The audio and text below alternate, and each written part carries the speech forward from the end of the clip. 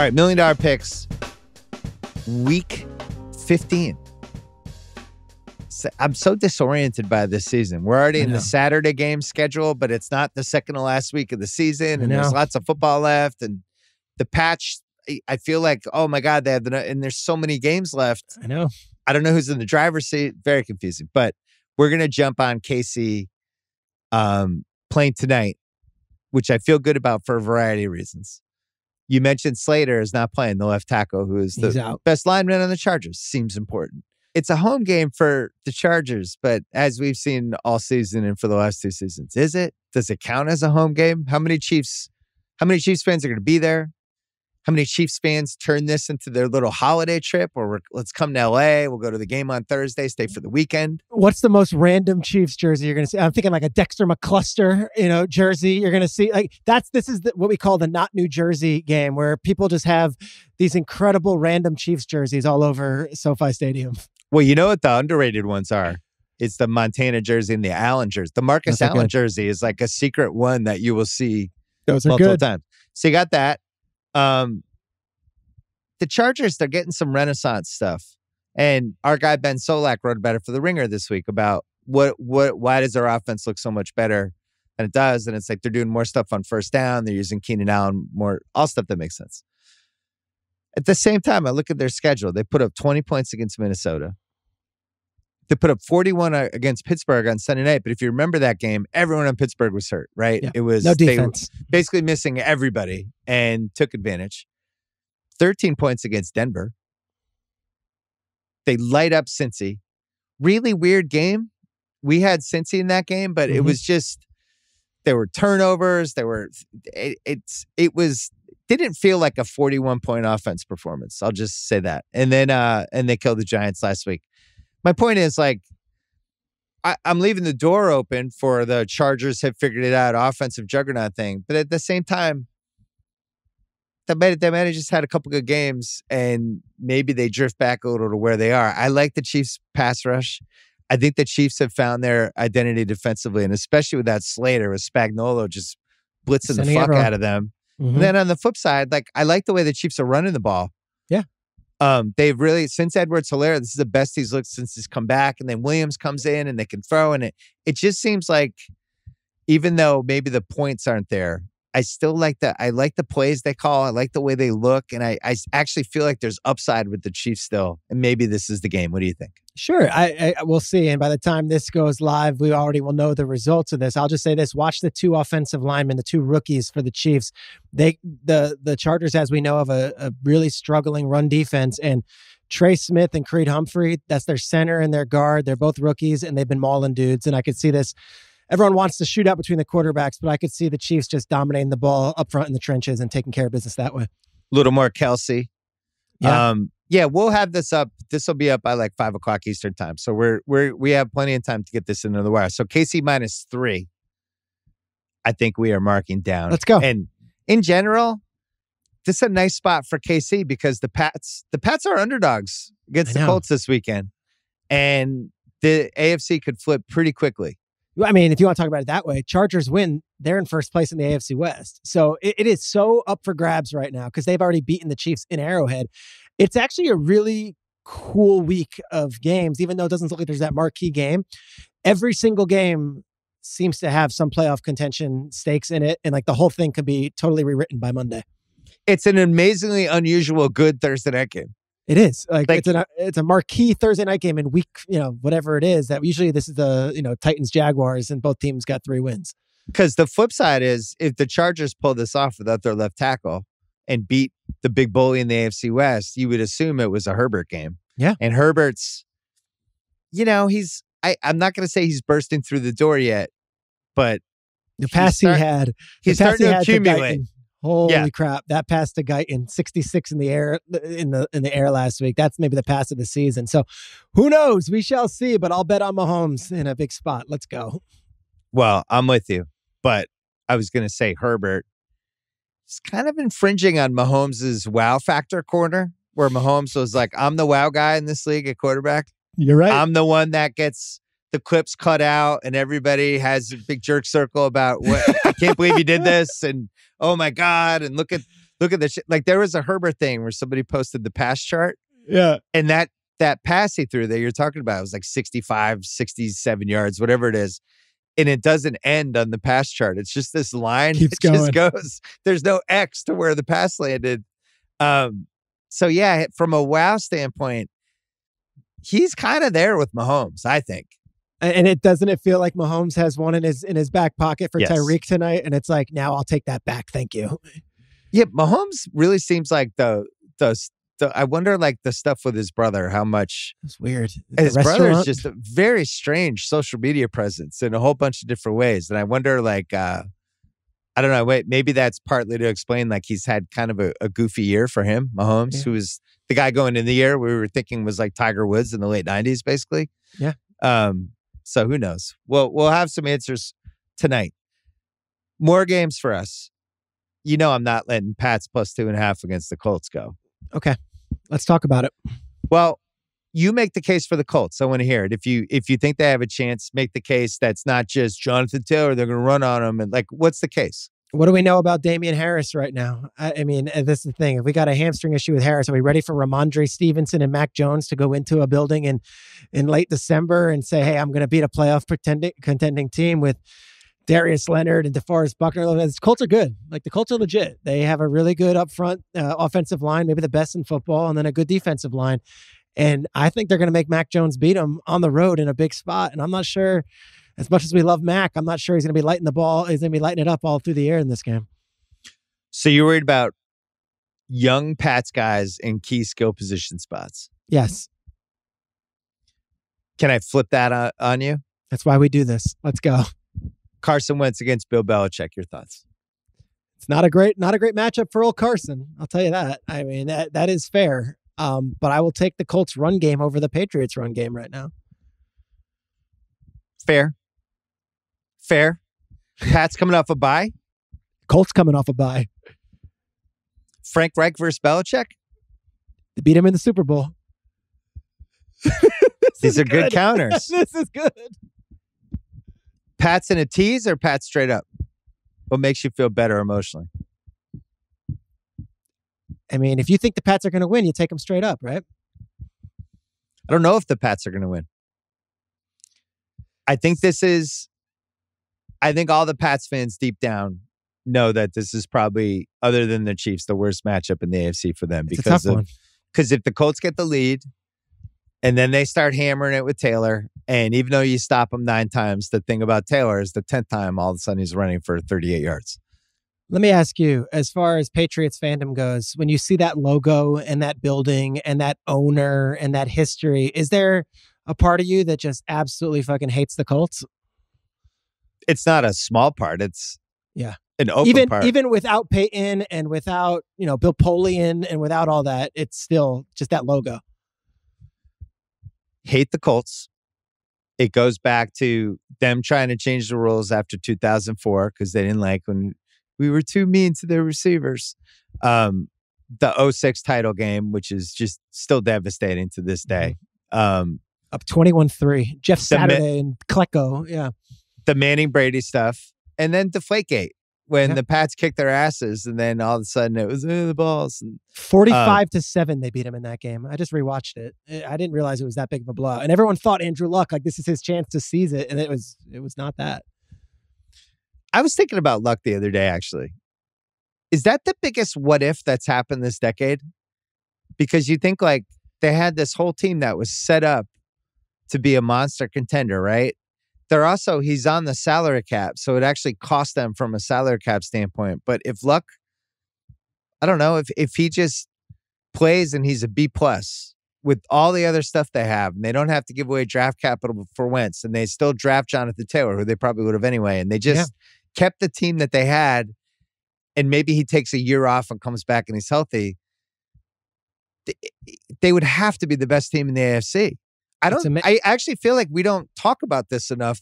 Oh my God, Andrew Luck retired. That guy was really good. It's amazing. And he was an MVP candidate every year. He had fulfilled every promise as the first overall pick right out of the gates. He took him to the playoffs, and that was when Pagano got sick and Arians then got sick before the playoff game against the Ravens. Like, Luck was amazing. And yet he kept such a low profile and has kept such a low profile that he showed up at Stanford a few weeks ago and was there when they honored John Lynch. And it was like a blip on the radar. And I'm like, that's like seeing a Sasquatch. I have not seen Andrew Luck once. And in today's social media, Instagram world, like it's unbelievable that he's been so low profile.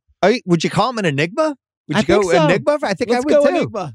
I think I would too. But it's such a weird fork in the road for them because everything else is kind of there with the Colts. Like they would at least be, I think, a contender. Now they're a team that if they lose this Pats game, they're not even a playoff team probably. Yeah. And it's a great what if, and there's a great doc to be done on like Andrew Luck and what went down there, because now 3 years removed, you're not coming back. But like 1 year removed, maybe 2 years removed. And shit, I work on TV. You do this stuff. I mean, like, I haven't even seen him do an interview. Or I haven't seen it. I mean, would he be good in a studio? Maybe. Would he be good doing games? Maybe. He's got an interesting voice. But like, gosh, Andrew Luck has vanished. And who knows what the Colts could be right now if he had stayed. I'll tell you this. It was a huge loss for the BS podcast. Sal throwing it to Andrew the Giant and me getting to do my Andrew. I don't have a lot of good imitations. It's like when I'm only 3 or 4 and I could do the Luck voice. And now it's like I'm so out of practice, I'm afraid to even try it. So it hurt me too. Andrew Luck, you left a trail of broken hearts. I hope he's happy though. It seems like he's happy. I read like he's like traveling the world and climbing. And look, football, really physical, violent sport. Sometimes people are like, I'm good, I'm out. I'm going to do something else. We could tease the Pats. Okay, let's tease them. We could tease the past 7. Okay. Which I think is what we should do this time. I think that's the move. We could tease them in a 6-point tease to 8.5, or we can go 7-point tease. The reason I mentioned a 7-point tease, the Eagles are playing Washington. Washington, just a bunch of COVID scratches. Ravaged. To the point that this is a potential, might even have to cancel the game situation. I like Philly in this game anyway. The line has climbed to 9.5 on FanDuel as we're taping this.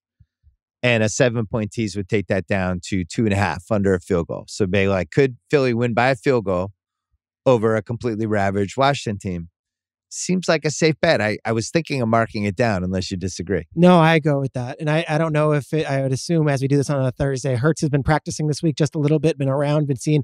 They might go 2 quarterbacks for all we know. You might see some Minshew, you might see some Hurts, whatever it is. The Eagles have avoided the COVID stuff and Washington, unfortunately, has not. Third one, if we're going to do a three-team 7-point tease, which is plus 120 on FanDuel.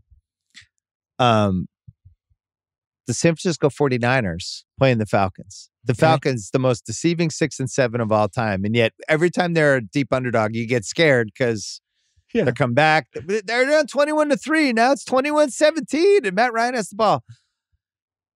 Could bring them down from 9.5 to 2.5. Now, we don't have to do this, but wanted to talk it out. I think the Niners, we talked about this on Sunday. I was just really impressed with the blue chippers on that team and the fact that their best guys now, except for the running back, their best guys all seem either healthy or mostly healthy. Samuel, Bosa, Kittle. Yeah, and you add in Trent Williams, who I think is the best tackle in the sport. You can argue that those 4 guys are enough. And with everyone being injured and all this COVID stuff around, like those 4 guys being healthy and out on the field enough. And Samuel's battling right now. I know he played 46 snaps, and a lot of guys wouldn't have played any last week. But I think you can argue just the talent of those 4 guys alone are going to keep them in every game.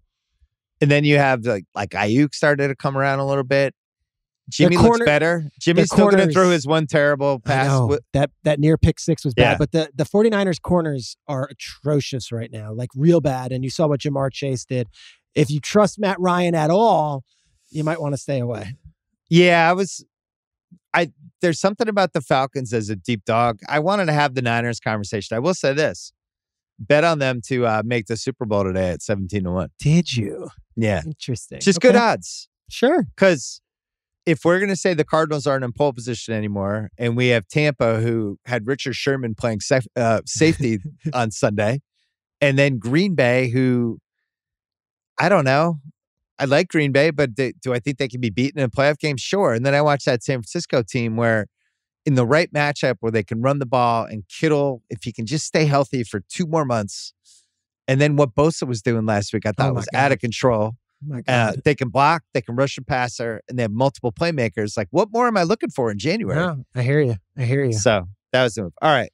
So Can I throw in one team? Just the Rams are just so ravaged with this stuff too, and it's nothing against them. Obviously I was on them last week against Arizona, but right now it's like it's really bleak right now, and I'm not sure how it clears up by Sunday. So I would say just consider the Rams and going with whoever they're playing this week, which is Seattle, and maybe just say they're going to be down without Lockett maybe, but they might just have more fresh bodies and more guys available to play. So Seahawks are plus 5.5, and that could be brought to 11.5 or 12.5. And I would do that. I would do that. Okay. I find it very hard to think that the Rams are going to look anything like they did on Monday with all the stuff they're dealing with this week. All right. So we'll mark that one down. Eagles minus 2.5, Pats to plus 9.5, and see it. I wonder if we just do a 10-point tease with that. All right. We'll figure it out. 2 more bets for you. So FanDuel has these alternate lines. And I think there's a chance we might boost this, assuming the COVID stuff goes okay with these games. But we can take the Pats to minus 2.5. So if they'd have to win by a field goal against the Colts. Plus 130. Take the Browns playing in Vegas. Obviously no Mayfield, but I'm not even positive that's a bad thing, assuming he doesn't play, because I think Case Keenum, I'm not sure there's a difference. And I know they've had some COVID stuff too. A lot of COVID stuff.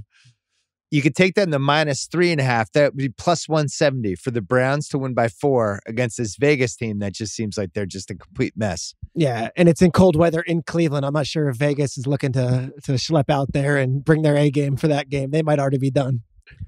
Pats, Browns with those alternate lines would be a plus 521 parlay. Sounds like a fun Saturday. You like that one? It sounds like a fun Saturday. So little on the Pats minus 2.5, little on the Browns minus 3.5. They would both have to cover that plus 521. I thought we could mark that down. And then last but not least, underdogs. Underdog parlay. We knew we weren't going to do well last week. We just didn't like the underdogs. And as it turned out, Giants we weren't feeling great about it. But a couple good ones this week. We have the Texans.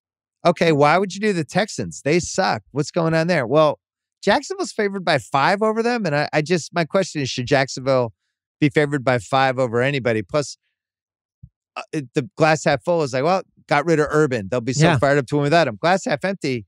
This has been a complete shit show all week. Crazy week. And this is a coin flip. How do we know who's going to win a Jacksonville-Texans game? Who knows? Let's go. We've bet on the Texans, I think, twice this season, and they won those 2 games. Texans beat the Jaguars, yeah. Yeah, let's go.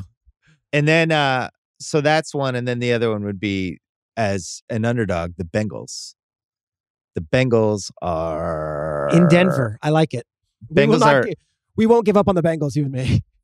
Plus 130 for the Bengals. I'm in. Let's go. Texans plus 190, and if you put them together, it's around plus 570, which we'll boost because we like to do for the FanDuel stuff. So that's what we're looking at. Anything else you would throw in there? No, I'm good. I feel great about these. Yeah. Okay, you feel great about these? I do. Capital G, great. I do. Okay. Why not? It's the holidays. Let's go. All right. Kyle, turn the camera. $1 million picks. Week 15, taping this lunchtime Pacific time, in time to get the Thursday night game in. Casey at the Chargers. Do you really consider this a home game for the Chargers, Peter Schrager? I don't know. I imagine a lot of Dexter McCluster and Glenn Dorsey jerseys out there. Glenn Dorsey. Casey minus 3. No left tackle for the Chargers. AFC West on the line in a way that I think the Chiefs actually need this game. It's not like, if we lose this, we'll be fine. It's like, no, actually the Chargers could grab the AFC West. If you lose this, a lot of Herbert buzz this week. A lot of Herbert buzz. A lot of Herbert has the strongest arm and is the best young quarterback buzz. A lot of Mahomes. Hey, you're not the sexy new thing anymore. I'm sorry. There's a new hot actress is coming and taking your place. You're not on the magazine covers anymore, Mahomes. And Michael Jordan, guess what? Clyde Drexler might be the best shooting guard in basketball. Yeah. I like the way the Chiefs look right now. And getting them minus 3 or under, jumping on that. We're going big. $750K on the Chiefs minus 3. We're going big. Look, for the year, we're down $9.95. We need to start making some swings. We got the playoffs. We need to increase some bankroll here. We win this game if Troy Aikman and Joe Buck say the name Trey Pipkins 20 times. Trey Pipkins is filling in for Rashawn Slater. He is out of Sioux Falls College. Like, if Trey Pipkins is mentioned a bunch, it means we're doing all right.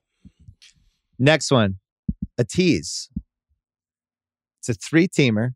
It's going to be a 7-point affair, which is plus 120 on FanDuel. And here's what we're going to do. If you agree, we're going to take the Eagles down from minus 9.5 to minus 2.5 against Washington, who is just going to have a bunch of people scratched and might not be good to begin with and had some quarterback issues already. Philly wins by a field goal. We're good. Hopefully some Minshew mania. Be excited for that. Maybe a taste. The Patriots, we're going to take them from plus 2.5 all the way to plus 9.5. So the Colts really would have to kick their ass at this point. We would need Mac to completely melt down. I don't think that's happening. Saturday night. And then finally, the Seahawks, taking them from 5.5 to 12.5 against the Rams. Now, my question is, do we do a 7-point tease here or a 6-point tease? If we wanted to get frisky about the Eagles, can they beat Washington by 4? Does that make you more nervous than the 2.5? We can take them to 3.5 or 2.5. No, let's go. I think they can. Let's go. Let's play. Okay. Let's play it big.